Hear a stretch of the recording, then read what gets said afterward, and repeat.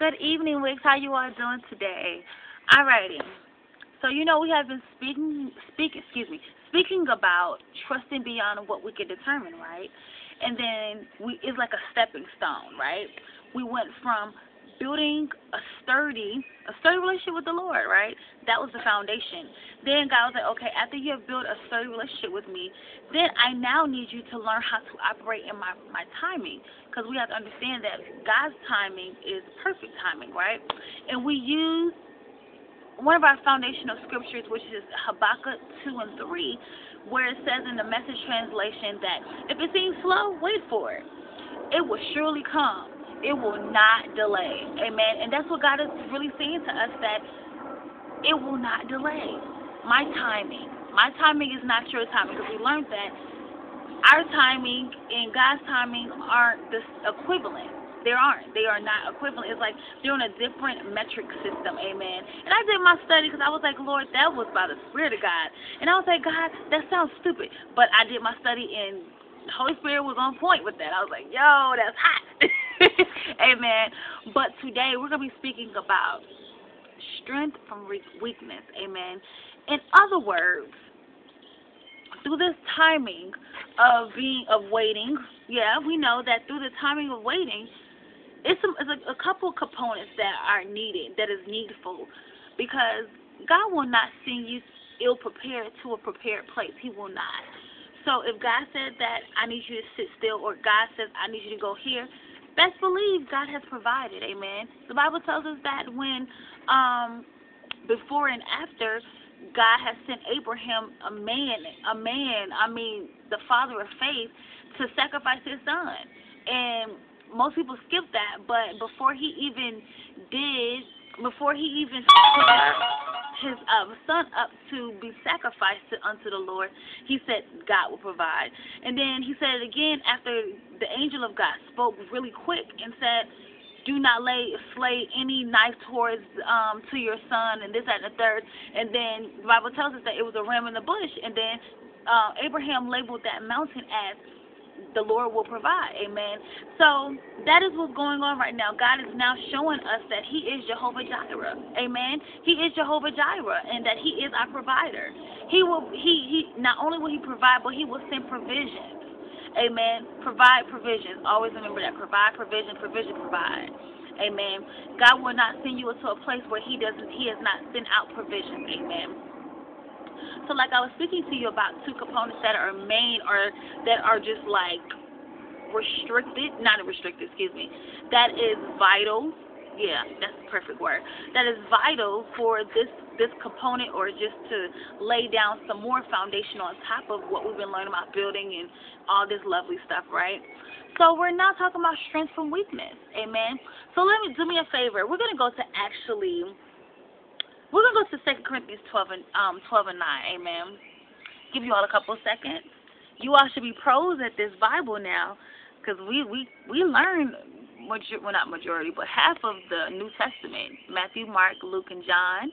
And then after John, it is Acts. Then after Acts is Romans. Then 1 Corinthians, 2 Corinthians. Amen. I think you all should get there. I gave you all a cheat sheet. Amen. You already know how I go. I'm tripping, right? I didn't even turn to my page, but oh well, I'll get to it in a sec. We're going to declare over the word. Amen. I declare in the name of Jesus that my Bible is full of provisions. I declare in the name of Jesus, and I acknowledge Jehovah Jireh, that the Lord will provide for me in my household, and every person that is in 5 miles of radius of me. I declare in the name of Jesus that my eyes and my ears are anointed to hear and see what is God saying to me today. And I declare in the name of Jesus that whatever seeds that are being sown in my ground will bring forth good fruit in its proper and due season. And I declare it, and it is so. In Jesus' name that I pray. I seal it with the blood. Amen. Hallelujah. So now we're actually let me turn to it. I'm at John. I'm going to John, excuse me, 2 Corinthians 12 and 9. Okay, I went there. So now the Bible is telling us right here, and if you all don't know, majority, 66% of the Bible, not 66, but a majority of the New Testament is written by Apostle Paul, a man of God that Paul thought he was doing something, Saul thought he was doing something for Christ's sake, that he was actually persecuting Christ. It was crazy. But we're probably gonna be learning about him too, amen. But for the sake of time, we're gonna stay focused and we're gonna stay on timing. But we're going to 2 Corinthians 12 and 9. Well, the Bible tells us that, but he said to me, my grace is sufficient for you, for my power is made perfect in weakness. Therefore, I will boast all the more gladly about my weaknesses, so that Christ's power may rest on me. Amen. So, in other words, this is what is being said. You know what? I'm gonna actually read another translation. You know, I like my Message translation now. I'm just like, look here, Jesus, that's awesome. And the Bible tells us in the Message translation that my grace is enough. It's all you need. My strength comes into its own in your weakness. That's what God is saying to us right now. Amen. So he's saying that my grace is enough. My grace is enough. It's all you need. You look no further. You have what you need. And that my strength, and this is God's strength. We're not talking about human strength, but God's strength. It comes into us in its own in our weakness. Because, you hear people say before, where we're weak, that's where God is being made strong. Amen. So I just love the fact that we have two gifts.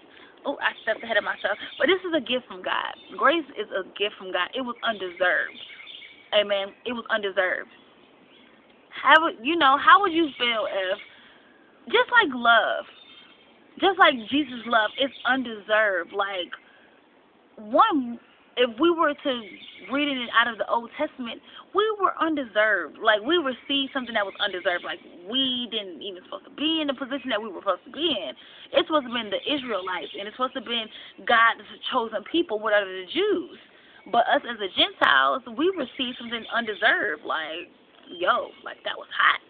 And I just be like, whoop, whoop, God, that's you. Jesus, thank you for dying on the cross for me. Thank you for dying on the cross for people that don't know you, that don't even acknowledge you, right? So now, I love it. So the second thing that is being given to us, because keep in mind that the title of this message is Strength from Weakness, right?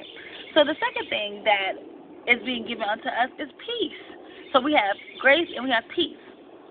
And peace is a given gift by the Holy Spirit. Amen. So do me a favor. Let's go to John 14.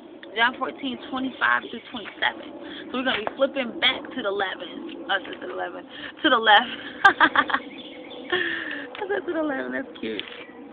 All right. So now we're on John 14. Don't you hate when you'll think that you know where you are and then you have to go one more page over? Thank you. But the Bible tells us in verses 25. Matter of fact, I'm going to read out of my Message translation. Well, the Bible tells us out of the Message translation that I'm telling you these things while I'm still living with you. So keep in mind right now, God is speaking to the people that he's in human flesh, but he's speaking to the people and saying this, and I'm telling you these things while I'm still living with you. You're the friend, the Holy Spirit, whom the Father will send at my request. So in other words, if it wasn't for Jesus, we wouldn't have the Holy Spirit, because the Holy Spirit was a giving gift to us. Amen. So let's keep that always in mind. Yeah. Will make everything plain to you. Amen. So right then and there, we just received a gift, which is the Holy Spirit, that is simple as pie. I mean, we may feel like we're complex, but thank God for the Holy Spirit. The Holy Spirit makes everything so simple. Amen. Praise God. So then, the Bible also tells us that he will remind you of all the things I have told you. So even us that have never even walked with Jesus, but the Holy Spirit is so awesome. He's in the presence of God day and night. He is a part. He is there. Even when creation was created, he was there. Amen. So he will remind us of things that Jesus talked about. what the old prophets spoke about, even beyond what is being written, because people limit God just by the Bible. But we have to understand that we have to receive the knowledge of it before we can receive the revelation. When you have a true revelation with God, God will take you further and beyond what is written. Amen. What you can see, because when it's written, you can see it. But God is saying, I'm trying to take my people to a new level where you will no longer limit me to just this Bible. That I will use it. I will never contradict what's in this word, but I will take you further. I will take you further, and I will show you things that you know not of. That's what the Bible tells us. Amen. So then also the Bible tells us that I'm leaving you well and whole. So I'm leaving you healthy. I'm leaving you healthy, okay? That's my parting gift to you. I give you peace. So, this is what Jesus is saying to us, people of God, that, okay, you want to operate in my right timing, my perfect timing, guess what? I've given you grace that is undeserved. I've given you peace that was a given gift through my gift to you. So you had actually 3 gifts in total. Amen. So I just bless God for this, and this is the closing remarks of what has been spoken about. Always take this home with you. Take this and write it down. Write it down. Take a picture. I don't care. You are fully equipped with every tool you'll need to stand firmly while waiting. I say that again. You are fully equipped with every tool you'll need to stand firmly while waiting. So you have no excuse to not be patient. God is giving you everything that you need. That's what God is saying right now. He is giving you everything you need. Everything you need. So when you feel like, God, this is too much, think about it. I got grace, I got peace. You got peace, you got grace. Amen. They're similar, if not the same. Amen. They're coming from the same person. So I bless God for this word. I just love how God just be downloading and just be speaking to his people, man. I'm serious. I'm serious about this because I want to go higher, and I know you do.